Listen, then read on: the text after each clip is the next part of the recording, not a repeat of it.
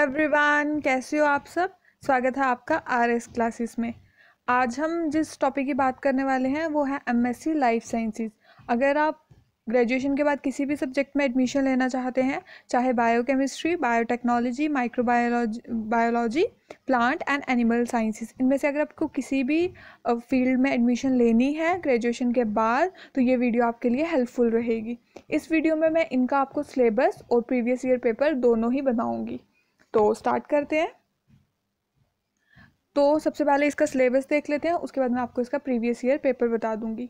तो central university में आप इन सब्जेक्ट्स में एडमिशन ले सकते हैं। उसके लिए आपको CUCET का फॉर्म फिल करना पड़ेगा और आप फॉर्म अभी भी फिल कर सकते हैं। उसकी लास्ट डेट 6 जून तक है। जैसे ही आप वो फॉर्म फिल कर देंगे, उसके बाद आपको एडमिट कार्ड आएगा और उसके बाद आपको एग्ज़ाम देने जाना पड़ेगा। एग्ज़ाम देने के बाद उसका कट ऑफ बनता है और फिर आपकी एडमिशन हो जाती है। सेंट्रल यूनिवर्सिटी अलग अलग जगह पर है ऑल ओवर इंडिया में, और कुछ ही सेंट्रल यूनिवर्सिटीज़ में ये सब्जेक्ट अवेलेबल हैं, सभी यूनिवर्सिटीज़ में नहीं है। बट जिस भी यूनिवर्सिटी में अवेलेबल है, आप वहाँ पर क्या कर सकते हो, अप्लाई कर सकते हो ईजिली। ठीक है, तो सिलेबस देख लेते हैं पहले।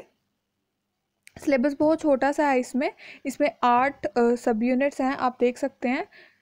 और उन यूनिट्स के अंदर फर्दर बहुत सारे सब यूनिट्स हैं। ये वही सारे टॉपिक्स हैं जो आपके ग्रेजुएशन में भी रहे होंगे, तो इतना डिफ़िकल्ट नहीं है इसको आपको क्रैक करना। आप इसको सिलेबस को अच्छे से देख लेना। आपने ग्रेजुएशन में ये टॉपिक ज़रूर पढ़े होंगे और इजीली आप इन टॉपिक को फिर से रिवाइज करके आप इनको क्लियर कर पाएंगे। ठीक है, तो पहला टेक्निक्स है, देन उसके बाद chromatin structure and function, third biochemistry, biotechnology, microbiology, then है molecular genetics, plant science and animal science. बस 8 ही इसमें यूनिट्स हैं। इनको आप अच्छे से पढ़ लेना और उसके बाद क्या करना, एग्ज़ाम देने जाना और आपका ये एग्ज़ाम क्लियर हो जाएगा और आपको इजीली एडमिशन मिल जाएगी। ठीक है, तो ये रही सिलेबस की बात। अब मैं आपको इसका प्रीवियस ईयर पेपर दिखा देती हूँ। तो ये प्रीवियस ईयर पेपर रहा। जितने भी सेंट्रल यूनिवर्सिटी के किसी भी फील्ड के लिए अगर आप एग्ज़ाम दे रहे हो, एमएससी और बीएससी किसी के लिए भी, तो उसमें क्या होता है, हमेशा यही होता है कि 2 पार्ट्स में डिवाइड होता है, part A and part B.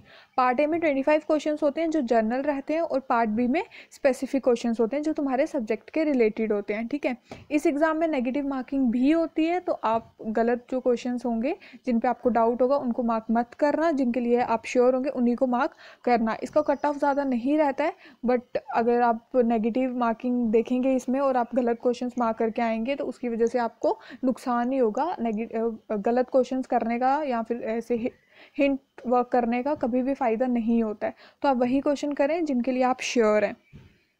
तो मैं पहले बता दूं आपको, ये जो पेपर है ये मैंने इनके ऑफिशियल साइट से डाउनलोड किया है।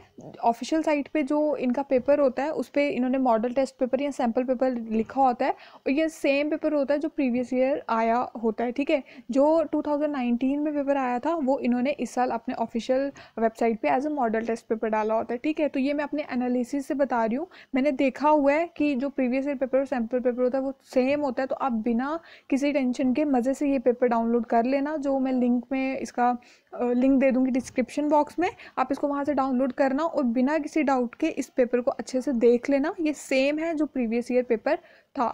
ठीक है, तो मैं बता देती हूँ इसमें क्या होगा। पार्ट ए में 25 क्वेश्चन होंगे जो जनरल रहेंगे, जिसमें 8 से 10 क्वेश्चन रहते हैं इंग्लिश के। पहले 10 क्वेश्चन आप देख लेना इंग्लिश के होंगे, फिर कुछ रीजनिंग के क्वेश्चन आ जाते हैं, मैथ्स के क्वेश्चन आ जाते हैं और जीके के क्वेश्चन आ जाते हैं। उसी के टोटल हमारे 25 क्वेश्चन हो जाते हैं।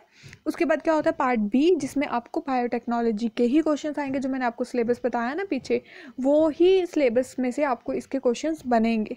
ठीक है, इतना मुश्किल ये पेपर नहीं होता। आपने ग्रेजुएशन में जितना कवर किया होगा ना, उसी के बेसिस पे ये क्वेश्चंस डालते हैं मोस्टली। तो टेंशन की कोई बात नहीं है, आप इन क्वेश्चंस को देख लेना। आपको देखने में ही, अभी पहली बार भी अगर आप देखोगे, आपको मैक्सिमम क्वेश्चंस आते होंगे, और जब आप प्रैक्टिस करोगे कोई 30 डेज़ तक, आप एक बार अच्छे से इस एग्ज़ाम की तैयारी करोगे, तो क्या होगा, ईजिली आपको सब कुछ रिवाइज हो जाएगा और फिर आप इसमें से मैक्सिमम क्वेश्चंस कर पाओगे। ठीक है, तो ये देखो इसके क्वेश्चंस हैं 75 क्वेश्चंस होते हैं, टोटल 100 मार्क्स का ये पेपर रहता है। सिलेबस और ये वाला जो पेपर है, दोनों का लिंक जो है वो मैं डिस्क्रिप्शन बॉक्स में दे दूँगी, अब वहाँ से डाउनलोड कर लेना। और अगर आपको वीडियो अच्छी लगी हो तो लाइक भी करना। थैंक यू, आज के लिए इतना ही। मिलेंगे हम नेक्स्ट वीडियो में।